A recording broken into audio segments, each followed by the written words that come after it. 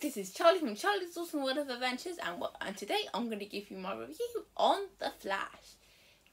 It's about Barry Allen, whose dad is about to be arrested because he was accused of killing his wife, who's also Barry's mum. And Barry's trying to find evidence to prove that his dad didn't do it.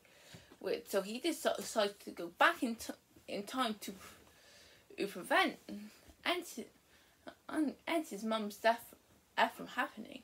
But in the progress, as he creates a new timeline and with no DC heroes and generals, Odd has arrived to conquer Earth. Now it's up to Barry to team up with a different Batman and carve it down. And this universe is owned by Barry Allen, who's just become the Flash, in order to stop General Odd and put order back to the timeline. Now, before I go talk about this movie, we need to address the elephant in the room. I am, of course, talking about the controversy surrounding the main actor, Ezra Miller. But without going too much into it, let's just say he's caused some pretty big crimes, and yet he was able to get away with it. While more innocent people got the short end of the stick. Honestly, for the sake of this review, I'm only going to be focusing on The Flash. The only time I'll be talking about Ezra Miller is when I'm talking about his performance in the movie. I'll be leaving most if not all the controversy see away. Hey, and I'm not going to let the controversy infect my thoughts on the movie or this review. But with or without the controversy, so I don't think it would change much because, this movie sucked. Which is pretty bad because there are some ideas which I'll get into that could have actually worked. One is some of the character dynamics. While they aren't really used to their full potential, so some of the characters here are actually quite engaging and charming. With Barry, while he's known as the fast speedster, he is one who's gone through the loss of his mum and will do anything to get her and bring her back. But he soon realises that his actions does cause consequences when his old is checked, and then creates an all-new universe, like the multiverse in a way. The movie handles that very well of how your actions can bring the artist to something. And while the writing for Barry wasn't strong, I could see the potential of how he would want to fix his mistakes he made in the past. I'm sure Barry isn't great, but at least he's more tolerable than the Barry of the universe that he gets stuck in. Seriously, if Barry number two does make this film kind of unwatchable, but because he can have some of the weaker moments of the film, and his jokes are just more annoying than funny. Also, so it really does affect Ezra's performance, because his performance as this Barry here is just not great. I can say the same about the main area of the DCEU. You here, because as man, Ezra didn't really put it all in it. Maybe it's because the controversy surrounding him, but it is noticeable that he didn't do great. On the side note, before talking about the other characters, I'll say now that Ezra Miller is the only actor I'd consider bad.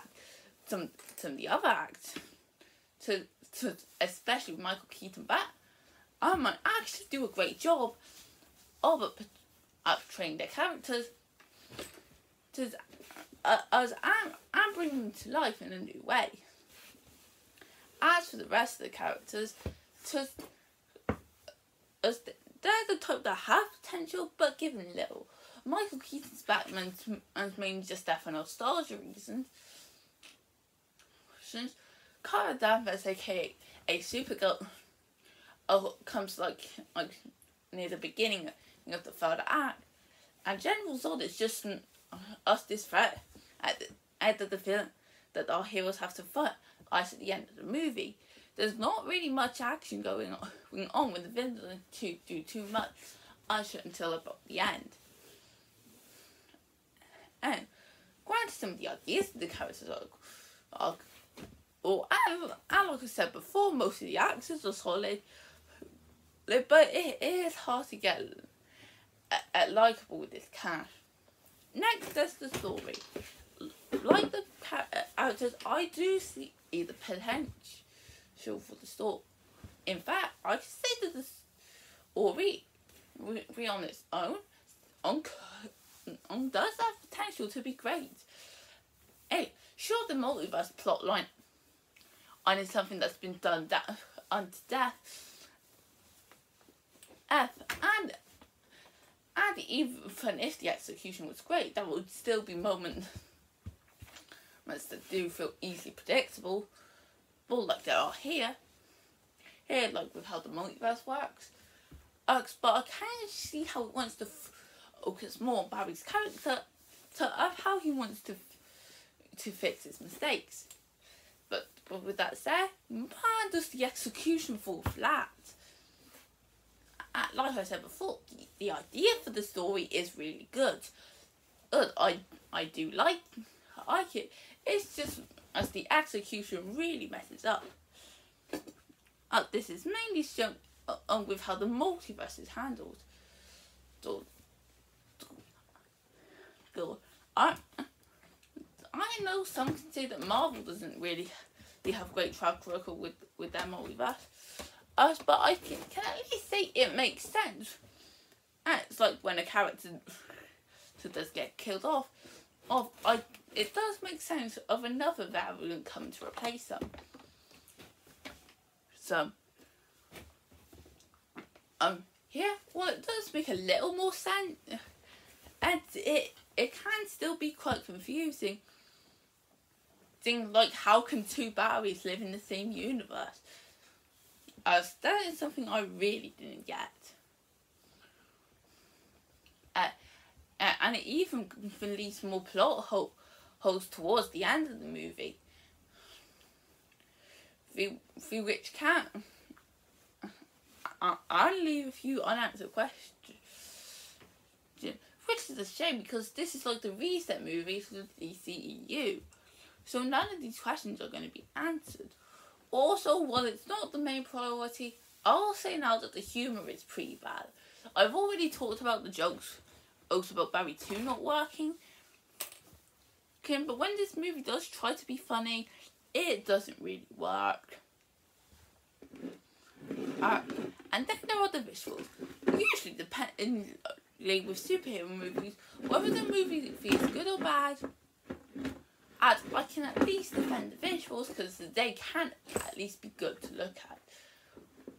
Or for a superhero movie, super to look at. I'm sorry I had to use that joke. Oh, but with that said, what happened here? Seriously, the visuals here are very dull.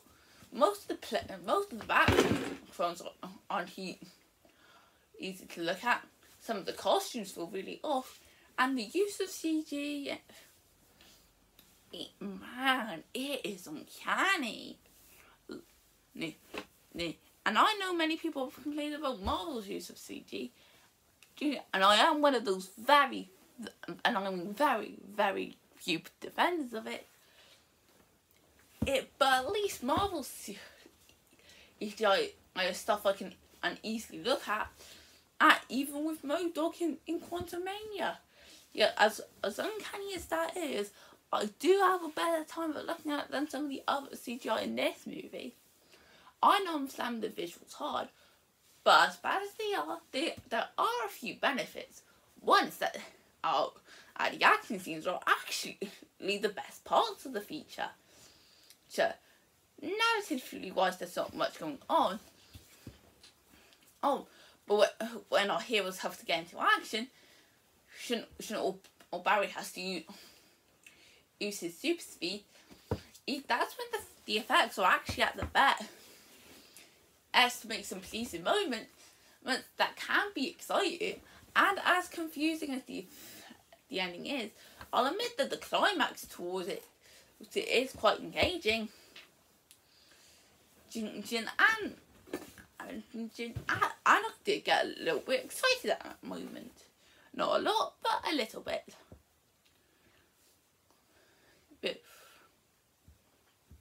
So overall, usually I just call a bad movie, but this is one of the few bad movies that I feel sorry for.